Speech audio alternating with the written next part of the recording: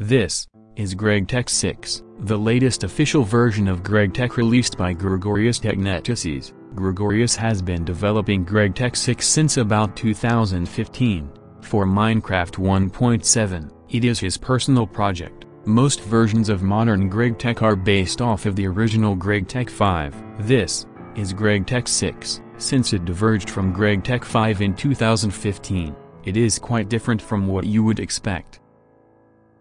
Even the world generation looks really weird. You got things like milky quartz, limestone that looks like concrete, and enough different colored stones to make a pride flag. GregTech 6 is almost a completely different game from modern GregTech. The beginning plays like Terra Firma Craft, because you have to get primitive tools and heat up crucibles to get your first bronze. The footage I am using right now is from Bear's Den, one of the only GregTech 6 YouTube channels on Earth. GregTech 6 is really underrated, only a small subset of players play it, but it's also really cursed. Let's take a quick look at what GregTech 6 adds to GregTech 5.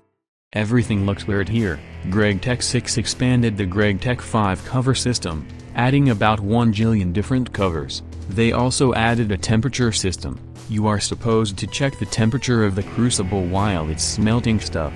It leads to waiting a lot and having to check on the machine every few seconds. This is typical of the GregTech experience. The energy tiers have also been changed. After UV, ultimate voltage, there's PUV1, which stands for something that I don't know. If you know what PUV1 means, tell me in the comments.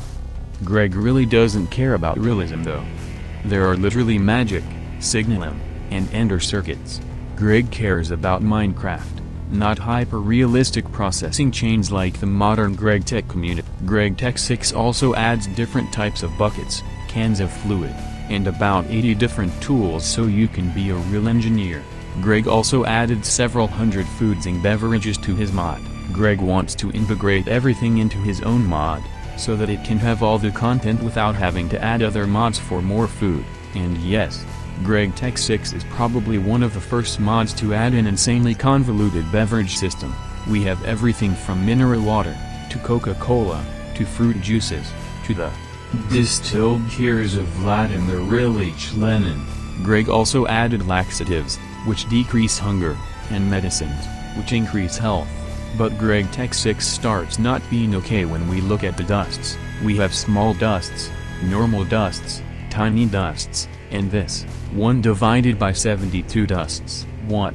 Why would anyone need this? This is useless, and we thought GregTech's materials couldn't get worse when Greg added purified dusts, purified ores, crushed ores, small crushed ores, and refined ores. Oh, and I forgot, 5 types of gemstones, chunks, nuggets, 5 types of ingots and 6 types of plates, and 10 different tools, and glass bottles, and crates of dusts, gems, machine casings of 3 types, and just about everything.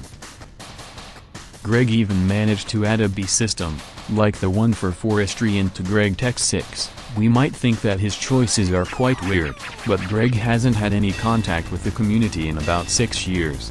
He's just not mainstream. GregTech 6 is mostly played by enthusiasts, but it is really popular in Russia and China. Chinese players invented Terra Firma Rescue, a mod pack that combines this and TFC. Pure hell to play. But anyways, the most important part of any version of GregTech is the energy. Let's see what Gregorius Technetices did here. Surely he must have changed it, right? The problem is that when the subject of GregTech 6 energy is broached, our sparing human intellects instantly assume the most ingratiating posture of surrender imaginable. But we will do our best to understand regardless. GT5 has only one form of energy, and though we consider it a complicated subject, spanning a wide range of tiers, machines, and implications for chains, it is ultimately a superficial slice of what GT6 considers the full body of energetic experience. Our concept of energy, in spite of its capacity to fill our art and literature and to rule our individual destinies like little else, is still just that, a single, linear concept, a concept usually denoted by a single symbol, U/T. GT6 is more complicated than that. GT6 needs 7 symbols, who, T is heat energy, made from burning boxes and electric heaters. They are used with a crucible. Q. T is kinetic energy, made by a piston going back and forth in an engine. It's the energy required by a crusher, a sifter and a compressor. Ru. T is rotation energy, made by spinning turbines, or in a portable diesel engine. It's used by a lot of basic machines, so having several good Ru-T producers is critical. U/T is electric energy, encountered during the electric age. Yep, you only get to the electric age quite late in GT6. Because it changes quite a lot in GregTech. Mu-T is magnetic energy, generated by electromagnets. It's a less frequently used energy type. Lu-T is laser energy, generated by electric CO2 lasers. It will become important later for engraving circuits. Q-T is quantum excitement energy.